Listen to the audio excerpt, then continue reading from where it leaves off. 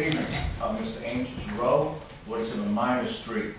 Thank you, City Council. The first time I've addressed you since you guys come on board. I want to thank the City Council. I've seen a lot of you guys have been working with you when you're not here, so I want to thank you. I don't speak for myself, but you guys, I have to thank Mr. Brown, who calls me about many issues.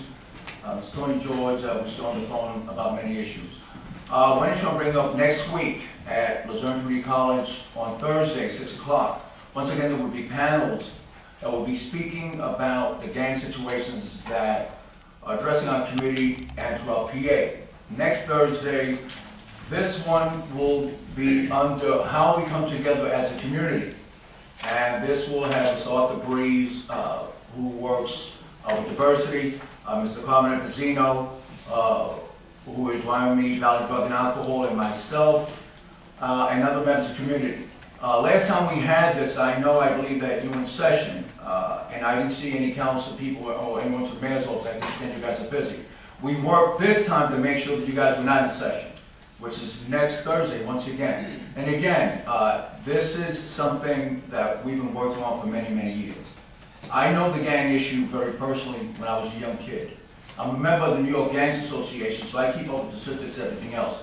Ladies and gentlemen, the less we come together as a community and address these issues jointly and get your ideas and how the community is, I've said it over and over again, I will say it again. You haven't seen anything yet. These are issues that will cover drug and alcohol, how they come into our communities and how communities work together. And how we do this is by many things, by meeting together and asking what the community is. Once again, I do ask, and I've been asking, that we restart the Civilian Police Academy that was here many, many, many years ago. Whatever reason I don't, and I'm not getting the cooperation I thought I would get, I've discussed with Councilman Brown, Councilman George, and I spoke to the Chief of Police today. So I'm hoping, once again, that you can be the words of reasoning and saying, this is good when you get the police and the civilians coming together and working and learning what each other needs. That way, you can support the crime watchers that still to this day say they don't get that kind of support. We need that kind of going. And I think by then, we can address other issues that affect that community. Again, I get many phone calls, again, by issues of racial profiling.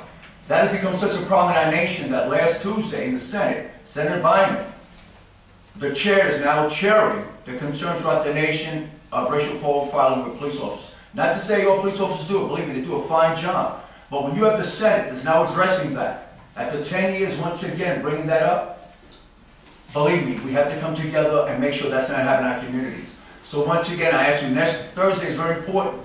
The last time we had this King College, when I tell you it was standing room only, we didn't have enough seats. We had to get people in the other room. Ladies and gentlemen, I've been coming to the City Council for a long period of time. And for those who don't know me, I work the streets harder than anybody. This week alone, I've met with many church leaders, community leaders. And when I tell you the concerns, an all-time high, because of the shooting of that young man whose life was taken too short. This is the time we have to come together, ladies and gentlemen. Gangs affect everything. Drug use, what happens in the streets. And people use this to divide this. It is not people of one certain group, income of color. Gangs come in all groups and sizes. But sometimes, unless we educate the community, they will use this to divide us. When I tell you when I walk the streets, I just mentioned gangs, how people use racial slurs to divide and say, it's that kind of gang and this and this. Ladies and gentlemen, please attend this. Because down the road, when these senators and congressmen, who now pictures are taking credit for jobs that have been done by people in the community, we're the ones who have to work together. We're the ones who have to address this issue that affects our churches and our schools and our communities. I cannot stress to you how strongly I hope you attend this. And this will be a series of 2 more that we go throughout this area. But again, once they leave, it's in our ballpark, but it starts now, so please, if you can get that Civilian Police Academy going, if I get that support, please. And I thank you once again, anything City Council I can do for you, please reach out to me like you've been doing. I don't mind your phone calls, ladies and gentlemen. Thank you.